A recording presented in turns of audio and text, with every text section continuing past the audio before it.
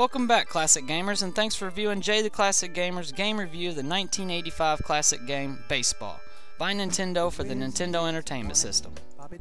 Nintendo's Baseball was released as part of the Nintendo Sports series. I played Little League Baseball when I was a kid, and I loved baseball video games. And this was one of my favorites, maybe because it was the first baseball game on the Nintendo Entertainment System, or maybe because it set a very good standard that future baseball games used, like MLB and the RBI series. The rules of the game are the same as they are in baseball, and if you don't know the rules to baseball, you probably shouldn't be playing a baseball video game. But here's a few rules. Each team gets 3 outs an inning, and there are 9 innings in a game. The object of the game is to score more runs than your opponent. If you are tied after 9 innings, the game will go into extra innings until someone wins. This game is a 1 or 2 player game. When you start the game, you can choose from 6 different teams. Team A are the Angels, Team C are the Cardinals, Team D are the Dodgers, Team P are the Phillies, Team R are the Royals, and Team Y are the Yankees. There is no difference between the teams except for the colors of their uniforms. The controls are very simple. When you're fielding, the direction pad are the bases.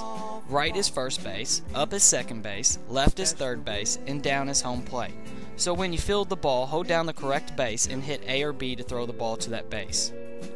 When pitching, you only have 3 different pitches. Just hit the A button for a regular pitch. Hold up and hit the A button for a slow ball.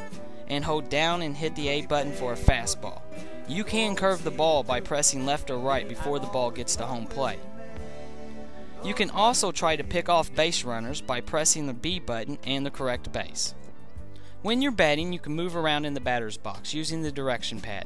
Hit the A button to swing the bat, and if you just barely tap the A button, you can stop your swing halfway to bunt.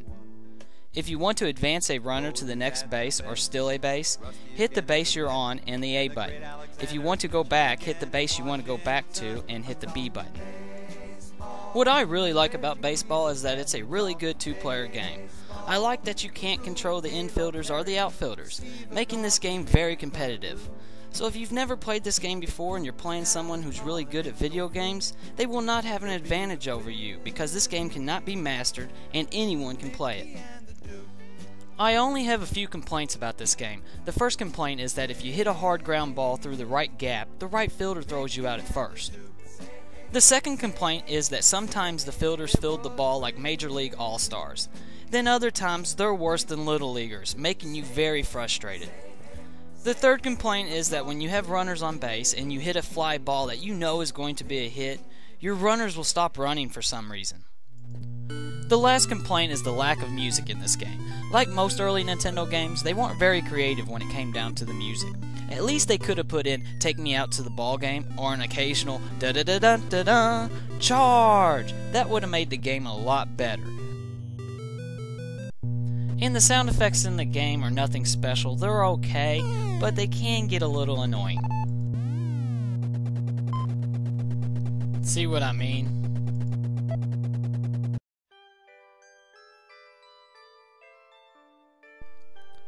When you're pitching, whether you play the computer or a friend, never throw the same ball too often, and never throw a set pattern. Always mix up your pitches.